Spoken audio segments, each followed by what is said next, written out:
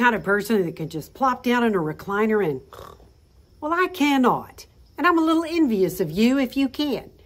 You know, sleep is so important if we want optimal health. So why is it so hard to sleep, especially as you get older? Today I have 10 hacks on how to sleep better. Maybe they won't all work for you. Maybe you've already tried them. Maybe you have some I don't mention. So please leave in the comments anything that might help the rest of us, because who doesn't need a few more Z's? So before we get started on the sleep hacks, let's talk about 3 things that can really hinder sleep.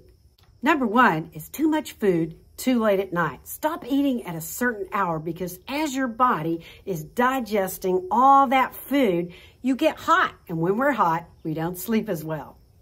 Number 2 is too many stimulants. I don't have caffeine after 2. Some of you can drink coffee and go right to bed. But too many stimulants during the day and all day and too late at night can affect sleep. Number 3 is blue screens. Now, we all know that can disrupt melatonin production, and we should get off our phones and turn off the TV at a certain hour so that we can sleep. But what about all those devices in our bedrooms, like sound machines and air purifiers? They come with these night lights. Do I need a night light? I'm not a toddler. So I take black electrical tape and I tape over those puppies. I have blackout curtains and blinds because about 9 o'clock, it's time to go dark. One thing that works really well for me is to have a sleep routine. I have a wind down time in the evening, and then I have a bedtime routine.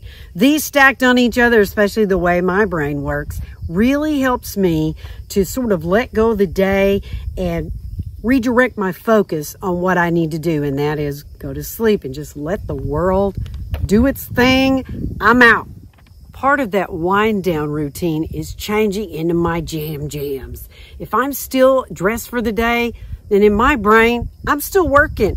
See, I'm an actress and I got that costume thing. I stay in character, baby. The second sleep hack is if you will take a hot bath or shower 1 hour before bed. This causes our bodies to do a heat dump. Now, it sounds counterintuitive, but what happens if we do it an hour before, our bodies cool way down, making it easier to fall asleep. A sauna will work for this as well, especially if you have an infrared light. Number 3, get a quality, comfy mattress and the right pillow. Is it important? Well, yeah, you spend a third of your life in bed. Would you have an uncomfortable couch? You know how many hours you stay on the couch, right? So yeah, it's important. Oh yeah, and quality linens makes a difference. Number 4 is Manuka honey from New Zealand. It's said to help sleep. Also, all kinds of natural supplements like GABA, melatonin, valerian. I'm sure there's more. I use Sleep Calm. I will link it in the description. I get it from Amazon. It's about $10 a box, and it doesn't hang me over. I don't wake up feeling awful. And so it's pretty lightweight, and sometimes I can override it, and it doesn't help me sleep, but more than not, it does help me to relax with no hangover. And it is melatonin free. I just can't seem to take that stuff. And number 5, keep it cold. I keep it so cold, my hubs has icicles hanging from his eyebrows. Any ladies out there? Woo woo!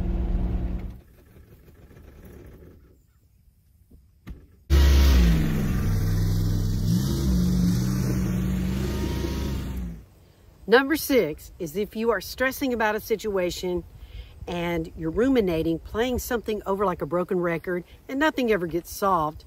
It's good if you can change your focus. Maybe get up and write it down so that it's in black and white. You can let the day go and just say, you know, there's nothing I can do about this. It'll be there tomorrow. I'll pray about it. I'll meditate on it. Try to problem solve if I can.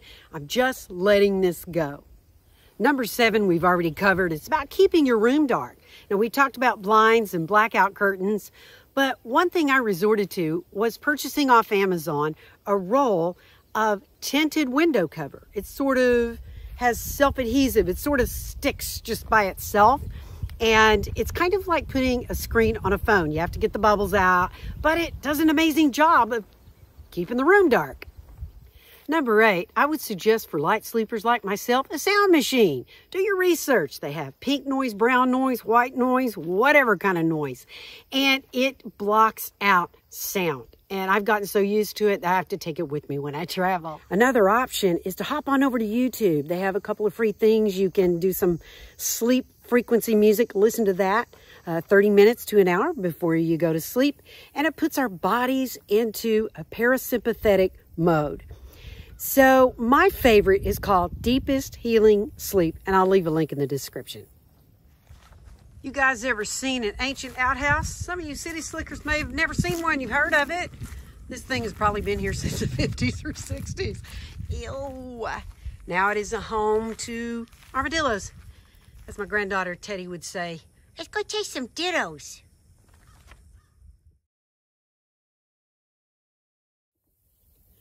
Number 9, and I hope you stick around for 10 because it's my very favorite. Number 9 is herbal teas. I discovered these. Oh my gosh. I thought, what is the hype about herbal teas? Some have caffeine, some do not. So some I can drink all the way up to bedtime. I love chamomile. And listen, if you're going to do your teas and it helps lose weight, helps sleep, helps a lot of things. But if you're going to do tea, make it convenient or you won't do it. So I have an electric tea kettle. It's the best thing I ever purchased. I think I got mine for 20 bucks on Amazon. That thing, I use it all the time. So have a favorite mug, get a favorite teacup, and make a ritual out of sipping herbal tea. It makes you feel full. So when I want something sweet or I'm not really hungry, but psychologically I'm hungry, you ever had that? Well, herbal tea helps that. There's passion flower, lavender, night tea, there's sleepy time tea. Do your research, and I think it might help you at least relax in the wind down phase. I may even make a standalone video on tea. That's how much I'm into it. This stuff is so beneficial for so many things. Hey, thanks for hanging in there. This is number 10, my favorite, castor oil packs. No, you don't drink it. They don't even recommend that anymore. It's too harsh. But you can have a castor oil pack. You can make your own. You can order one on Amazon. You take organic cotton compress and put castor oil in there. It has to be organic and hexane free. And you put it on your liver. You can put it on your stomach. You can put it on your chest. You can put it anywhere you have pain and inflammation. That stuff knocks me out. It makes me sleep a deep sleep like I've never slept. That stuff is amazing. If I have a sore hand from, doing the phone too much, I can put a little castor oil in there, massage it in. My pain's gone. I'm not saying it'll work for you, but give it a try. It helps me sleep. It can keep you regular. Castor oil is a thick carrier oil. It's very messy, so you have to figure that out. Also, put a heating pad. We have one of those packs that we just toss in the microwave, and we put that over. It helps it to work better. It really helps me relax and go to sleep. It's just a therapy that I enjoy and look forward to, and sometimes I sleep in it. This isn't about sleep, but it's an extra bonus about castor oil. I use castor oil to make my eyebrows and eyelashes grow. It does work.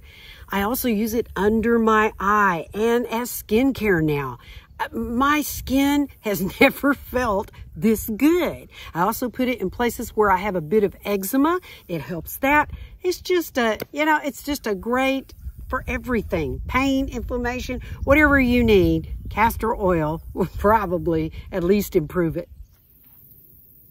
Thank you for joining me today here on Singing Nomad. If you haven't subscribed yet, what are you waiting on? I hope you all get some really good sleep tonight. Bye-bye.